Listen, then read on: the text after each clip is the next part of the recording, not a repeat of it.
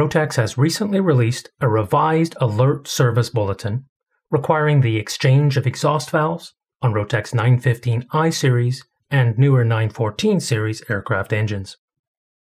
During specific production batches of exhaust valves part number 854113, insufficient friction welding may have occurred.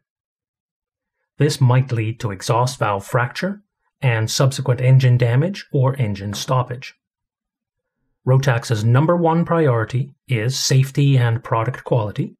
Therefore, all exhaust valves, part number 854113, with a production code number of 0317 or 0517, must be proactively exchanged. Engines requiring exhaust valve exchange are listed in section 1.1 Applicability. Also affected are spare parts and any engine which has been equipped with affected exhaust valves during engine maintenance, repair, or overhaul. If an engine is affected by serial number, consult the engine's logbook and maintenance documents to establish if this ASB has already been accomplished. ROTAX has now available part kits, including replacement exhaust valves with production date codes of 1017 or higher, and all O-rings and gaskets required for their exchange.